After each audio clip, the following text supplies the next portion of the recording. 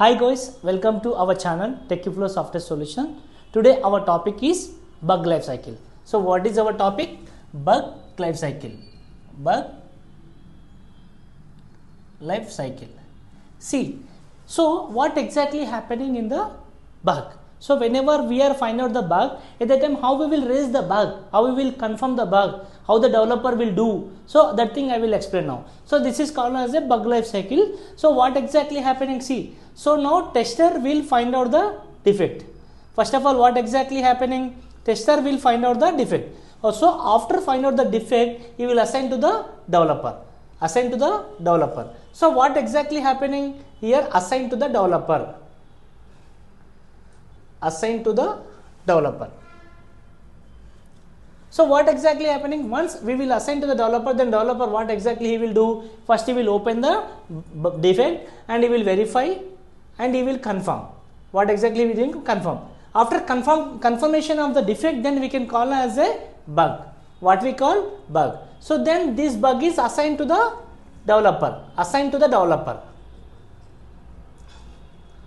Assigned to the developer. So what exactly happening? Once we are assigned to the developer, then developer will work on it. Will work on it. After completion of the work, then developer will assign to the tester. Then developer will assign to the tester. See what exactly he is doing? Tester will reopen the defect. Reopen, and next what he is doing? He is doing the verification. Do the verify.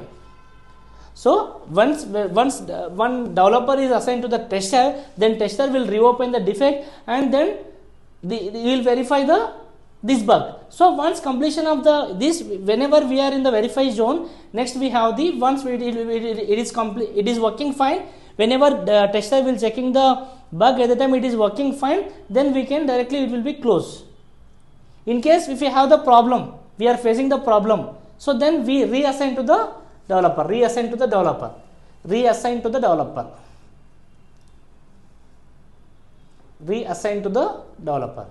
So this is the bug life cycle. See, so for one more time I will explain to you guys. See, so tester will find out the defect. See, tester will find out the defect. The defect is raised to the assigned to the developer. So then developer what exactly doing is open the defect, verify the defect, confirm the defect. Once confirmation of the defect, you will assign to the then we can call as a bug. The bug is assigned to the developer, developer will work on it. Once completion of the work, he will assign to the tester, tester reopen it and verify the bug, and if it is working fine, directly we can close.